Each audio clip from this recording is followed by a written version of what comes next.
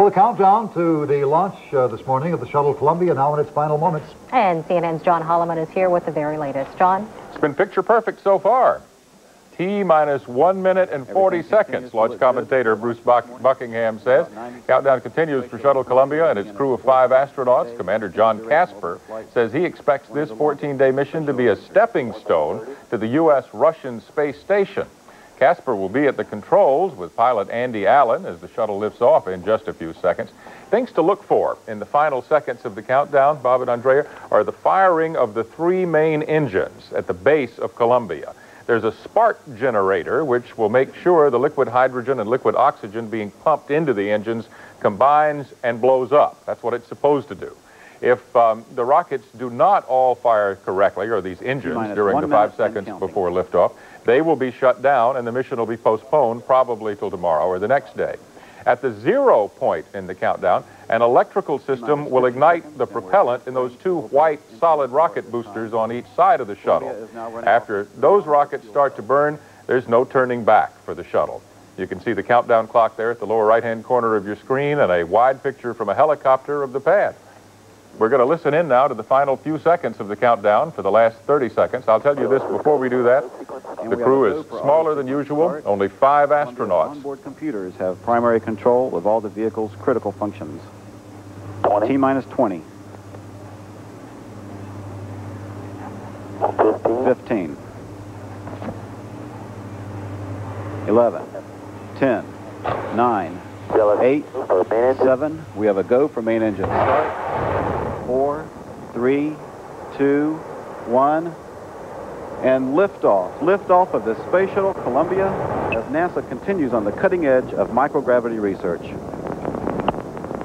Houston's now controlling. Down, Houston. Roger, roll, Columbia.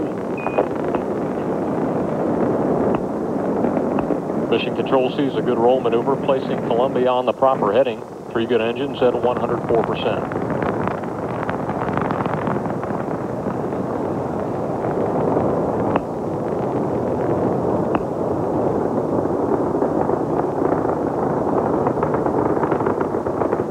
Engines are throttling back now, easing the buildup of aerodynamic loads as Columbia continues to accelerate rapidly through the dense lower altitudes. 3 engines now at 67%. Columbia is traveling over 500 miles an hour at 52 seconds. All systems are performing well.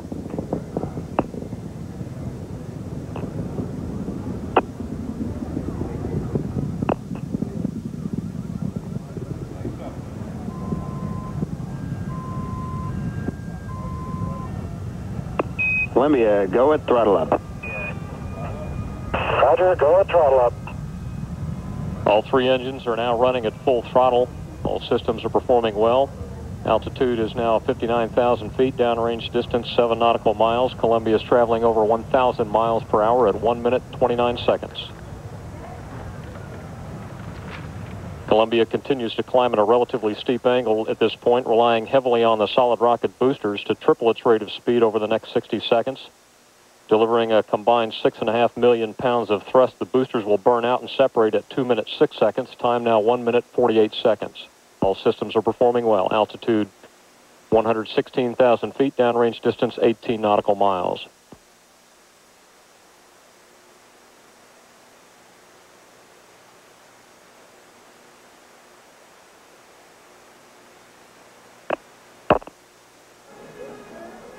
There go the solid rocket boosters. They've done what they were supposed to do to get this thing traveling at more than 1,000 miles an hour. They've filed off. What's going to happen in the next 6 minutes or so? The 3 main engines will take the shuttle to an altitude above the Earth of 160 miles. And the ground controllers are telling the astronauts everything's going exactly the way it's supposed to. While they're up there, this could be a long mission, Bob and Andrea. The crew's going to be in space for about 14 days. If everything goes perfectly, they will come back to Earth 20 minutes less than the record-breaking shuttle mission of 14 days and 10 minutes, which was conducted about a year ago. If the astronauts are doing everything in their power to make sure that they get to break the record and stay up maybe 1 more orbit so they can be in space longer than anybody else. Look at the pictures. NASA would take is one more orbit. Yeah, and then they would break the record. But there are plans in NASA's schedule to keep a shuttle in orbit for 16 days, not in 1994, but probably in the early part of 1995. The NASA engineers have a television camera which is showing us this picture. It's on the ground at the Kennedy Space Center. The shuttle is 40 miles away.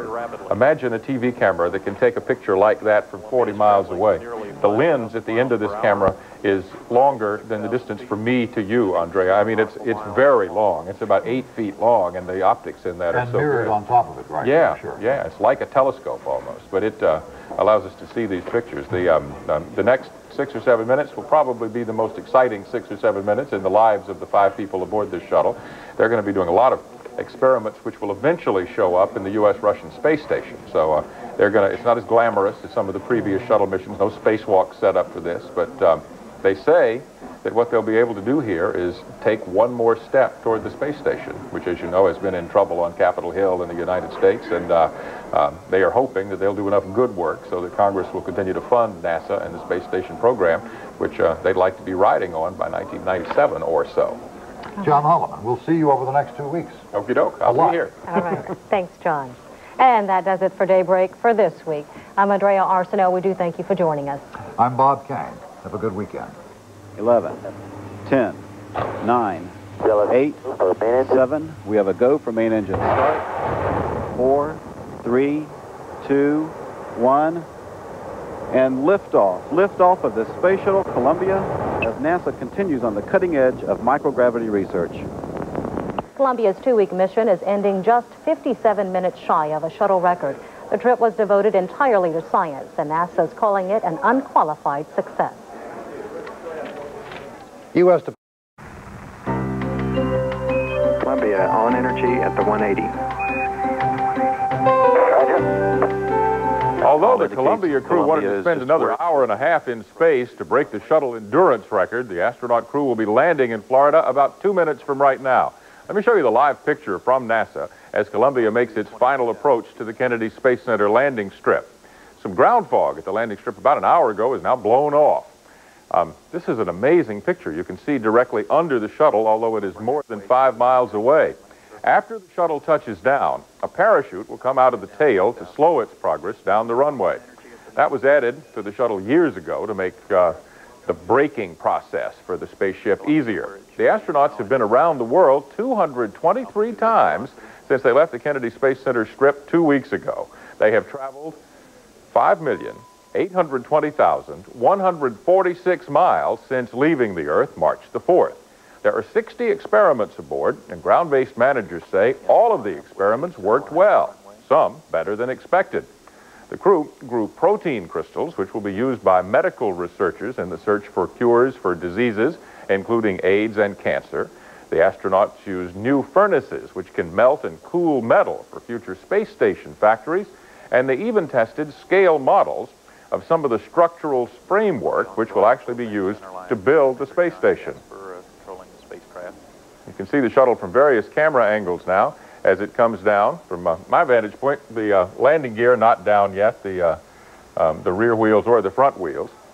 The last time a crew of astronauts was in space for this long, medical experts on the ground wanted the astronauts to stay on their backs for a few hours after landing, and they were carried off the shuttle on stretchers. Don't know if that'll happen this time or not. In the final run-in, we'll just listen to NASA's Mission Control talk about the landing. Glide slope on center line now.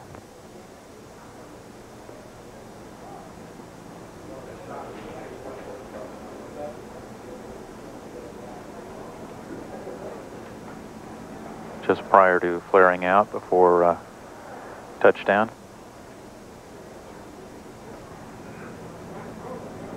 Beautiful day in Florida today. About 30 seconds away from touchdown. Runway 33.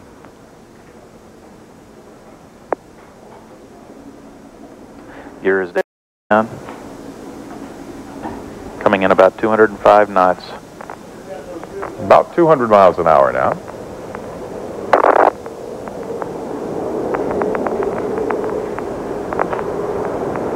Touchdown, main gear.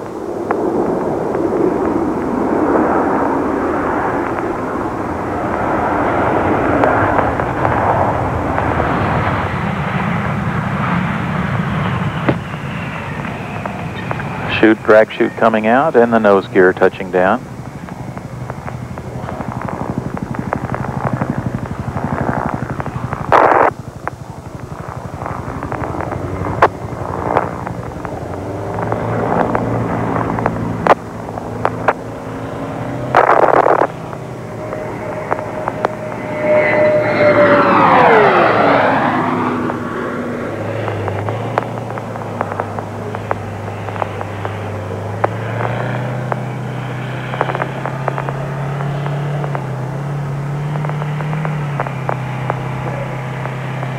Wheel stop, Houston. Roger, wheel stop, John. Welcome home. Thanks for a great job and a fantastic 2 weeks of microgravity research.